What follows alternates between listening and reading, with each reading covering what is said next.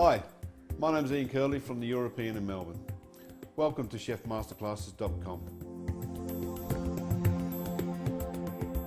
Today I'm going to be cooking for you a kingfish and mussel escabeche with smoked eel brandade, cooked together with some saffron and olive oil. I've got some mashed potato, sliced shallots, sliced fennel, the whole Dutch baby carrots which we'll slice to turn into our escabeche. You've got some smoked eel, which might not be readily available, but you can substitute this for smoked salmon. You've got saffron, so that you can get from your Mediterranean importer. A muscatel vinegar that you can replace for a sherry vinegar, which is, but you just want that tang. It's a very traditional Spanish dish, the escabeche. Tomatoes, which have been drained and sliced, and chopped herbs. Moving along, obviously your salt and pepper, which you can't have a recipe without. Dried chili flakes, which you'll get from your Mediterranean importer again. They just give you that extra little bit of punch. I actually quite like sprinkling that right at the end, so you just get that little afterburn. And to cook the oysters and mussels and to have that fishy type of emulsion that you're going to see, I use saffron, the bay leaf, thyme, garlic, and then to finish we're going to cook the oysters, mussels off with the onion, celery and carrots, and just give it like as if you would a moules mariniere, if you can imagine that. So it's basically a roasted fish on a carrot, oyster and mussels stew flavoured with saffron. You can buy oysters opened because if people get daunted by it, it's not really that difficult. All you do is find the opening down at the back of the shell and just pop it open. When I'm opening the oyster, I am very cautious, but right in there is the actual hinge. It's the hinge between two shells. If you imagine it's like that, you want to open it up and then it'll just pop itself off. You get all that juice in, all that juice will be flavour. For the mussels, I'm going to add my onions, carrots, celery, thyme, garlic, and we're going to just add the saffron and the bay leaf just to give the mussels a bit of flavour and a bit of colour afterwards, because we want to actually use the mussel stock afterwards to finish the sauce. Once that's cooked, we'll use the mussels, and then to finish the dish we have the smoked eel brandade, which is smoked eel which is mixed with the mashed potato, like so. We'll add the herbs which we'll mix through, and then around the outside we're going to serve what's known in Spain and all over the world as an escabeche, or an escabeche as they say, which is your sliced carrots, shallots, and we're going to add some fennel, some saffron and tomato right at the end. It's a nice, really summery dish. It doesn't come off our menu at all at the European. It stays on there forever because it's a lot of good flavours, and it blends itself really well to wine. Like a really good Chardonnay with this is fantastic. So with the Dutch carrots, what I'm going to do with it, just very simply, just slice them. Now, you want them to be quite fine because you're going to want to cook these quite quickly. If you don't like the brown bits on the end, take them off, but that's just where they've been peeled. And then with the carrots, just put them into a little dish, and then when we make our escabeche, you've got everything there. And they're all in nice little containers, so it's a lot easier to grab it, pick it all up, put it into the pan once you've got it all there. This is a personal favourite of mine. Obviously you can use blue eye or any nice firm flesh white fish, you know, to a certain degree, something like trevally along those lines, as long as it's fresh. Good flounders, also good, but you know, and snapper, think anything with kingfish, anything with snapper, perfect. Now, there is no point in you yourself going out and fish and trying to bone a whole piece of fish. No matter how good you are, the fishmonger is always going to be able to do it better than you. If you can get him to split it in front of you and you get the two fillets, or get him to cut the fillets in front of you, you'll find that the fish is a whole lot fresher. Best to ask him to fillet the fish in front of you at the fishmongers, and you'll find it a whole lot easier. With the fish itself, I tend to trim the tail off, just that piece, and I look at round about what I would prefer to see as a portion. People weigh it along those lines. What I would like to see is what I would be happy to eat as a portion of fish, and that's where we go from there, because you are going to get varying sizes of the fish. So So what I do, I cut straight down, and that'll be one portion, which I'll cut like that, and my second portion there. And what I do is I tend to, when I get the bone here, I'm going to go along the side of the bone, like that, because I don't want to be serving my customers the bone. So I like that, and again, I'll get 2 portions out of that. So all in all, you're going to get 4.5, maybe 5 portions of fish. So 5 from there. Again, we can keep that. We'll throw that in with our mussels to give the mussels some flavour when we're cooking it.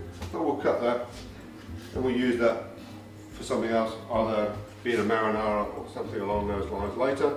But for me to cook, and I just want to score the outside of the skin there, and this will help it cook evenly so that the oil can penetrate that and keep everything nice and even, and also it stops the fish from curling up. And they're ready now for cooking.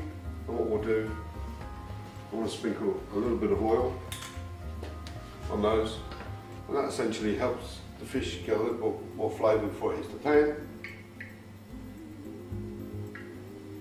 And be quite liberal with it. And just massage that in, so when we cook it, you get a good, really beautiful taste of the extra virgin olive oil. The first thing I'm going to add in is the carrot. I'm going to add the finely sliced shallots, a little bit of thyme leaves. I want to add a little splash of white wine.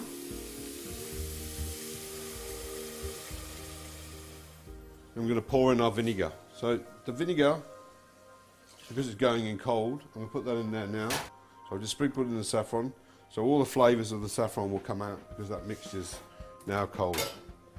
So I'm going to stir that through, and you'll see that it's going to get that beautiful yellow colouring that's good with saffron. So adding the wine and letting that cook, so that'll cook itself out, and then when that's cooked out, we add the extra virgin olive oil. And in the bowl, I'm going to pour my escabeche.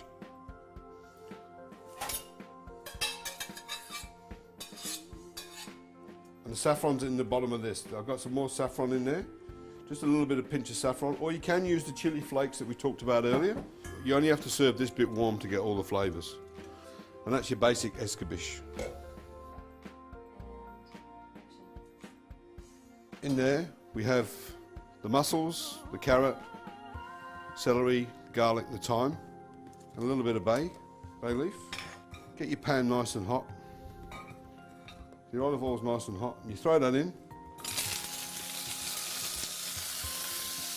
And then a little bit of white wine. You just cover them over for a second. So we move this along. You see the mussels are nice and opened, as you can see.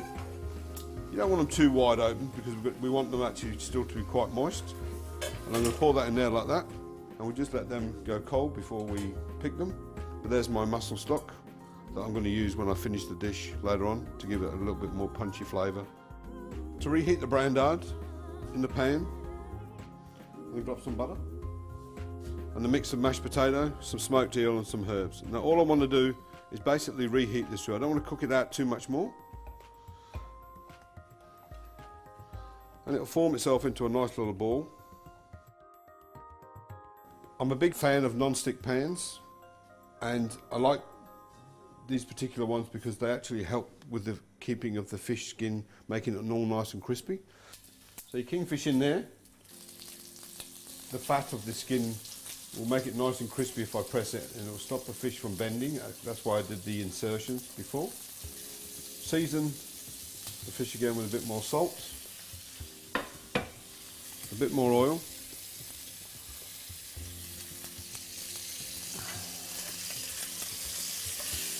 And just make sure that the fish is not cooking over quickly, so you don't want to see any real smoke firing up out of there. It looks like the top of the fish is getting cooked and around there. That's a good sign that it's cooking all nicely.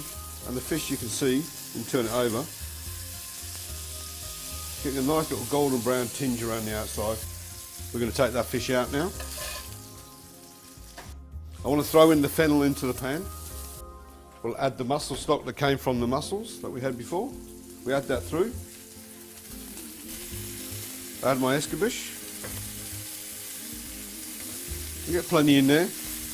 Once it comes to the boil, I want to just turn that down because I don't want that to be boiling away too hard.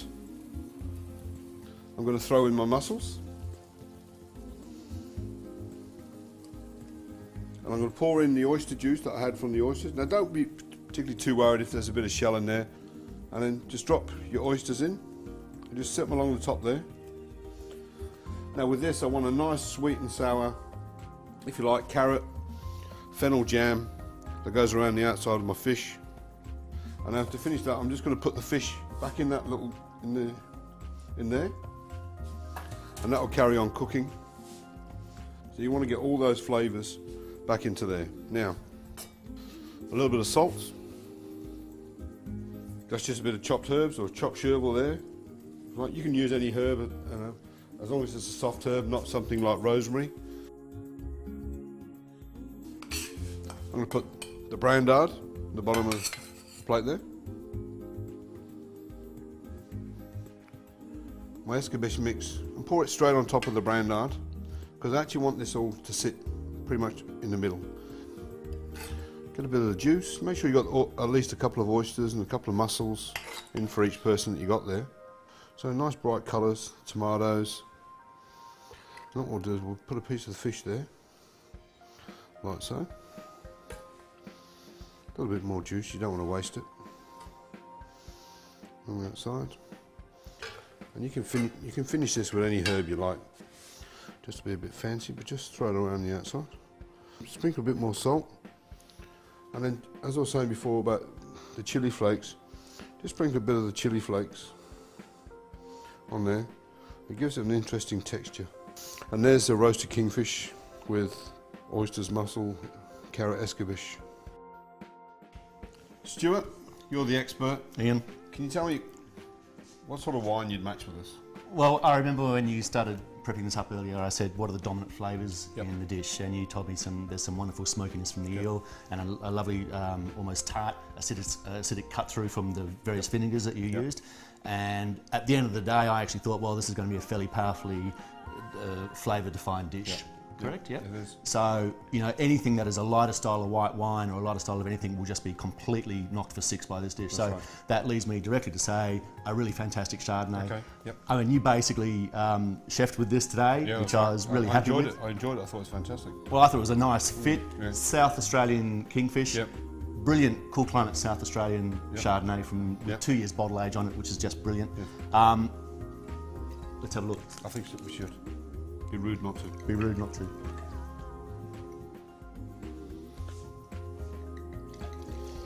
Now, I'm a big fan of actually drinking the wine that I cook with my food, because I know a lot of people that pretend that they only serve the rubbish wines to cook with. I actually prefer getting better wines to cook with as well, so I can drink them. Absolutely. I mean, there's a saying that, you know, why would you chef with a wine that you're not basically appreciating or going to drink later on? Absolutely. Well, that's fantastic. It's great clarity of colour.